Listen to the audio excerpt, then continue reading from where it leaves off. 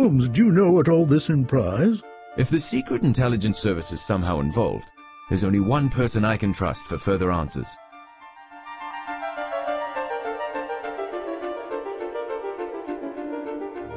Elementary.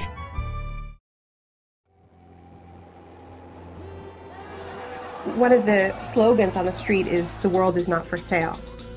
To 70% of the U.S. economy is devoted to consumer goods today, of GNP.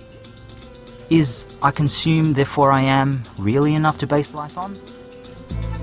If advertising wasn't around us, would we still want all this? If we couldn't afford them, would we still want them?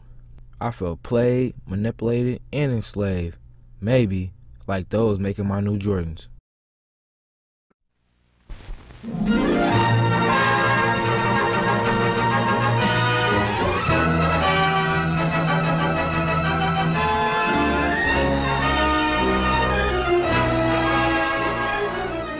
Tidewaters, powerful, relentless, seemingly unpredictable, but ever moving, ever changing as these swirling currents are. Daily they are being checked, charted, and forecast as to the time and size of their ebb and flow. Like the waters of a mighty ocean, people also represent a tremendous force, the understanding of which is of greatest importance to the American way of life. This force is known as consumer power. In response to the potential demands of consumer power, American initiative and industry have created in the United States the highest standard of living ever enjoyed by any people. Outdoor advertising is a powerful force to this end. Day after day, by keeping consumers informed concerning what products of industry are available and where they may be obtained, outdoor advertising is making its contribution to the development of American prosperity. In the morning, in any community, men, women, and children leave their homes. They are on the move. And as they move, they do numerous things. They work, they play, they study, and most important of all, they buy. Many insects and animals don't see things this way. For an ant, the survival of the species is the main objective, and they carry out that purpose with singular devotion. But I'm not an ant. I'm a human, and I can't change the way humans are. The only person who I'm going to change is myself. I need to figure out how I'm going to spend my own life. The only problem is, there's a hell of a lot of people trying to tell me how I should live, what I should want, and what I should be doing.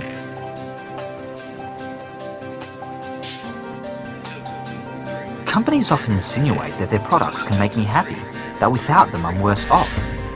They always make me feel like the whole point of life is simply to have things.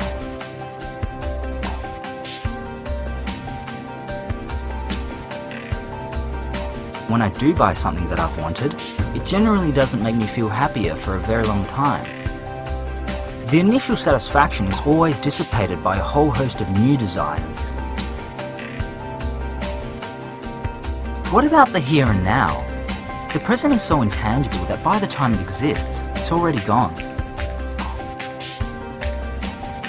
If I spend those long but finite succession of presents always off in the future, it's debatable whether I've lived at all. People come before markets. So for centuries, merchandisers have instinctively attempted to follow the crowd. They understand that a retail outlet fails or prospers according to its relative accessibility to buyers. Originally, a market was the actual place where commodities were bought and sold. Since that time, a market in its broadest sense has come to mean primarily effective demand. Markets are people. The market of today is considered to be any area provided with means for the movement of persons and commodities. An area occupied by people who have common and daily economic interests.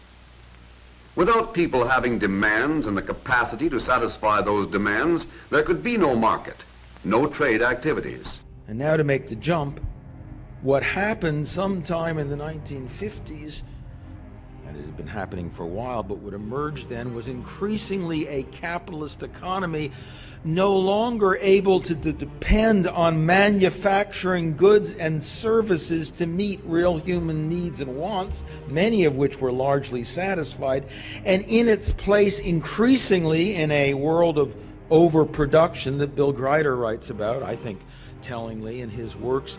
In that world of overproduction, a capitalism that increasingly started to manufacture not goods to meet needs, but needs to sell all the goods that it had.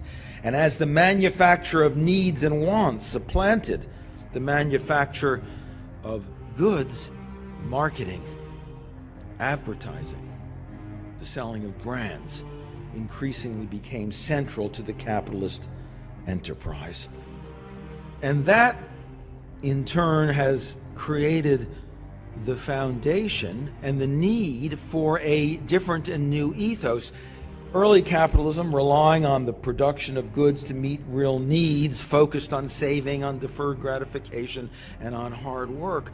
But an economy in which consumerism is a necessity of the survival of capitalism increasingly looks not at hard work but leisure, looks not at production but consumption, and looks not at the satisfaction of real needs but the manufacture of artificial needs and wants to stay in business.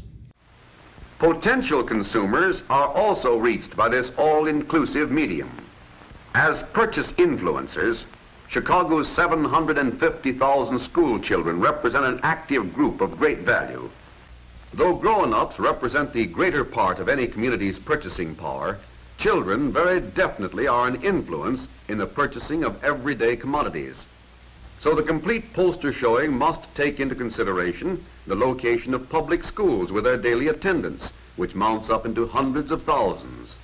Since public schools are laid out primarily in accordance with population densities, the pattern governing school locations is a thoroughly accurate pattern of actual population distribution. For this reason, it is significant that the pattern of poster showings coincides with school concentration in the same areas. And if you look at the top grossing films for the last couple of years, Shrek, Spider-Man, Harry Potter, and The Incredibles, that's 2003 and 2004. Every year, it's gangbuster-style comic book films made for 15-year-old boys, or romances and fantasies made for 14-year-old girls that are the best-selling movies all over the world to every age demographic, thanks to the successful marketing campaigns, which, in effect, dumb down adults. When you dumb them down, you have another very powerful and necessary effect. You reduce their efficacy as gatekeepers. Adults, parents, are understood by, and this is the term of the marketing industry, gatekeepers. They stand between those who have something to sell to children and the children. They watch the gates. You want to sell to the children, you've got to get around the gatekeepers. Now, in a world where you're trying to sell more and more to people who may need and want less and less, naturally you go after the kids. You go after the teens, because they have a lot of discretionary income. But then you go after the tweens between 10 and 12, and then you go after the younger ones, and finally you go after the toddlers and the babies, because they are potential consumers. You can get them early and keep them their whole lives, but the problem is between you and them stand the gatekeepers, the parents, and the mantra of the marketers is remove the gatekeepers. Up until a few years ago, there was no way of scientifically obtaining this vital information.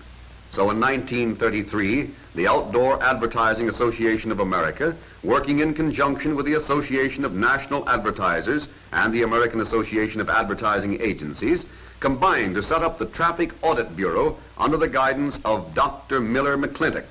But scientifically planned showings must cover more than just the main thoroughfares of transportation. They must be arranged to reach consumers in every walk of life as they go about their daily tasks. Each day, as thousands of persons visit the chain stores in their neighborhoods, their journey carries them past powerful messages advantageously placed on nearby poster panels. at night as they visit their favorite movie houses, or to work in any one of the busy industrial centers, these hundreds of thousands of buyers repeatedly receive up-to-the-minute information concerning products necessary to their daily living. People often say about advertising, well, why don't you just turn it off? But in many of these cases, the point is that you don't have the choice whether or not to turn it off.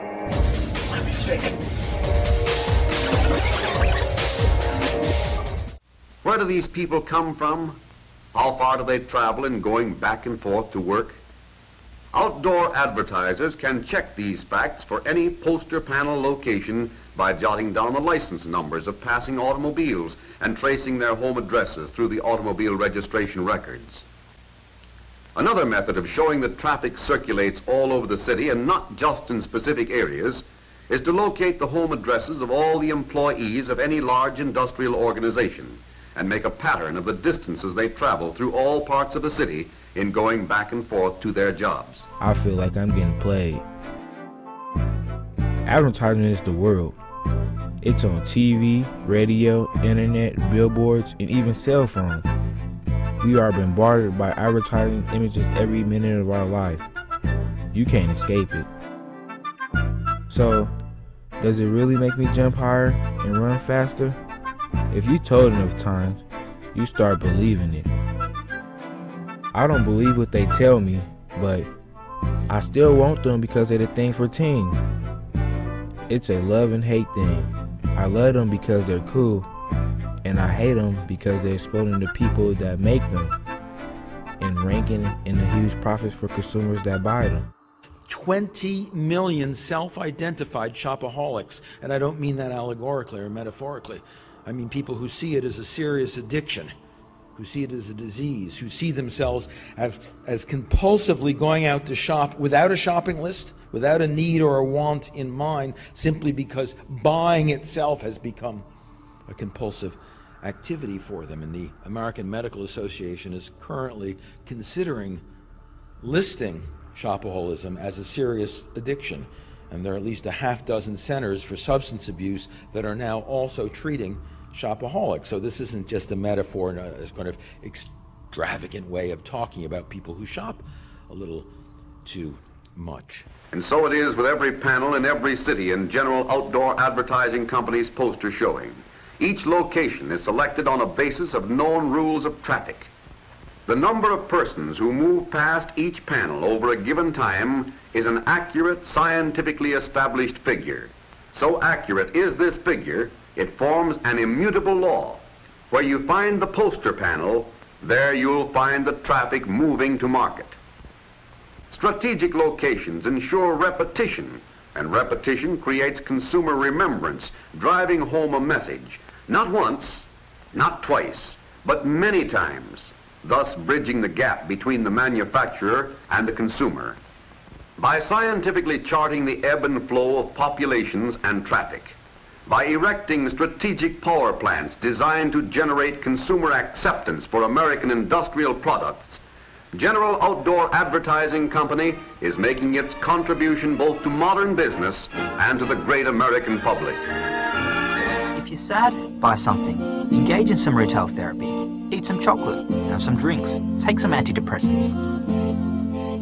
We see these messages everywhere we look because people need us to buy what they're selling, just so that they can have all the things that they want. They're not really concerned with my happiness, they're concerned with their own. That doesn't mean that I shouldn't buy the things that I want.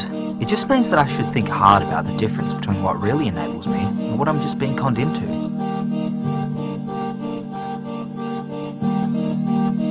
And if I sometimes feel like the world is up shit creek without a paddle, the best thing I can do is to start thinking about where I can limit my own impact on the planet. Our problems might be an ocean, but it's still made up of individual drops. I need to remember that I can't be expected to change the world, but I'm still responsible for my own behaviour. So I'm standing on this planet, and I'm part of a complicated species that spans the entire world. I don't agree with a lot of what we do, but I love so much of it. It's a hard thing being human sometimes, but I'm just going to have to do the best that I can.